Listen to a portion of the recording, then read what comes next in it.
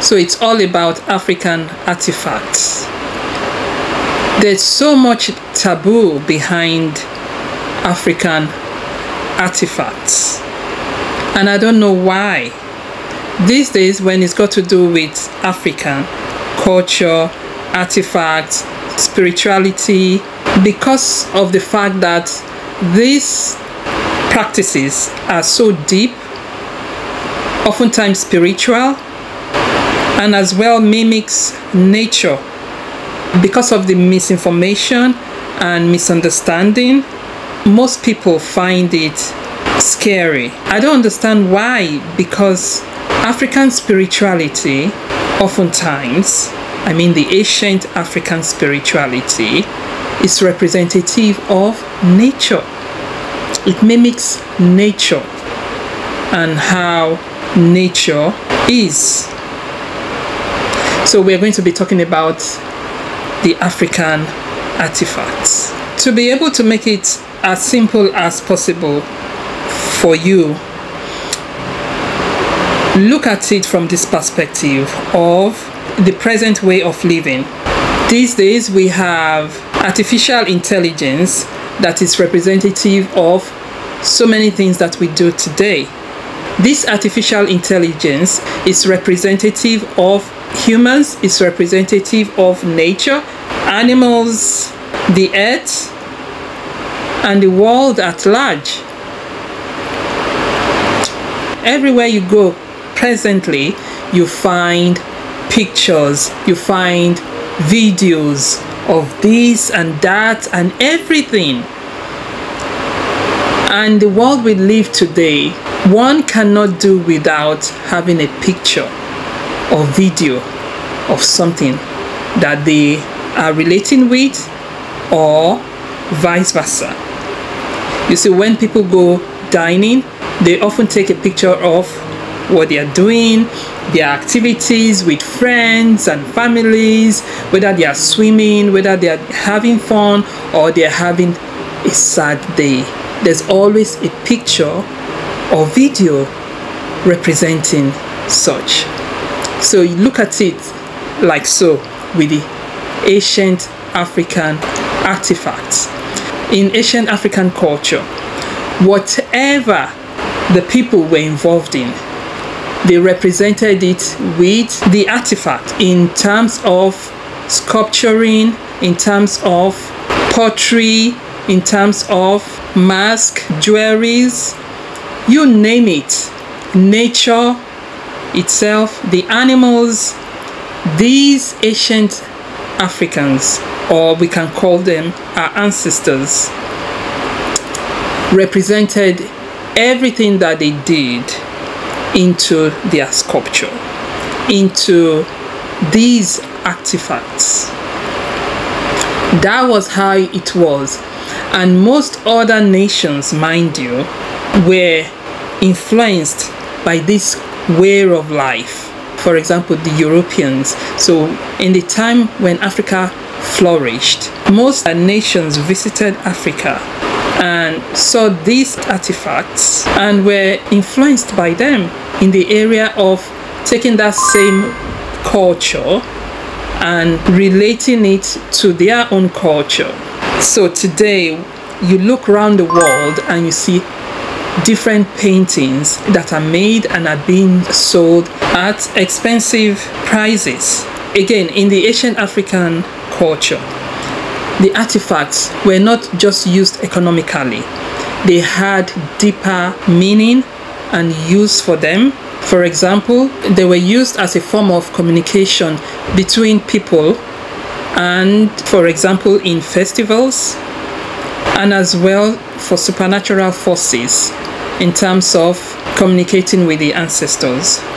So oftentimes the previous ancestors that lived were made into sculptures and used as a means of communication with those same ancestors once they leave the earth. So once they've passed on, because of the value placed on such ancestor, it is the belief that that same ancestor is able to protect us. These are not seen as gods, but they are seen as representing the previously lived ancestor. So these sculptures were made and prayed over and used as a medium of representation. So it was a form of representation, or shall we say imagery, of that same ancestor. But like I said, it was not just sculptures. There were other artifacts like mask, jewelry, and so on. Jewelries were used depending on how wealthy that African was. So for example, if that African was so rich, whatsoever jewelry that African had acquired was kept as valuables, which is currently still being done and practiced by other cultures as well. For example, when you take a person like Michael Jackson, may he so rest in peace, when he lived, he had things that belonged to him. And so when he passed on, those things that belonged to him were not chunked away. They were not thrown away because of the value placed on Michael Jackson. I mean, come on, it was Michael Jackson. So you could not afford to throw those belongings of his away. So those belongings of his remained valuable, just as when he was alive. And they were kept specially and sometimes sold and passed on from one person to another. So those belongings still and will continue to be of great value because of the person it belonged to when he or she was alive. That was the same way the ancient African culture operated and valued these artifacts. So it is found that pre-colonization, one of the ways of trade was trade by barter. When Africa was attacked by the colonizers, because of the terms and conditions attached to a new type of trade presented to the Africans at that time, most of these artifacts were taken away from Africa and the Africans as way of punishment because they were not cooperating with the new terms and condition of the new type of trade. Hence, like we all know, or presumptuously expected to know, most of these ancient African artifacts were stolen and taken away to museums around the world, most especially in the Western museums. And some of these artifacts still remain there today, although some countries have returned few of the artifacts. But this is to tell you how valuable these artifacts were for other nations to have taken so much interest in taking away these artifacts from Africa and the Africans it belonged to. And most of these artifacts as well, according to archaeologists, are as old as 20,000 years. Yes, you heard me right. For example, when you look at cars that have been produced probably 40 years ago are of great value and are still being driven today, but they are quite expensive and they are actually a form of assets as opposed to being a liability. You could imagine the kind of value placed on these same artifacts that are 20,000 years old, 10,000 years old, 5,000 years old. I mean, how on earth would you, in your right senses, throw out such ancient artifacts, claiming that they are of old, they belong in the past? No, they are of great value because these are artifacts that are uniquely handmade most, if not all, of these ancient artifacts were handmade with special tools.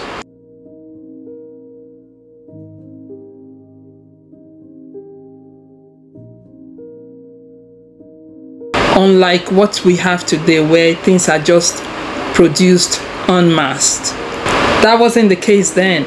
Even currently, when things are produced by hand, it is more expensive than the ones that are produced en masse. Why? Because it takes time, greater knowledge, and effort to produce them. It takes longer. So because it takes longer, it's painstakingly made, it will be more expensive. So these artifacts are of great value. I mean, greater than we can ever imagine. Like I previously mentioned, that most of these artifacts that were produced were not just produced or handmade for economical use only, but for spiritual use as well. When these artifacts are made, they are preyed on and used as a means of physicality, whereby you see the imagery of the ancestor that is being prayed to. I mean, this practice could be frowned on by many, and it is frowned on by many, and you won't believe it, even by some Africans.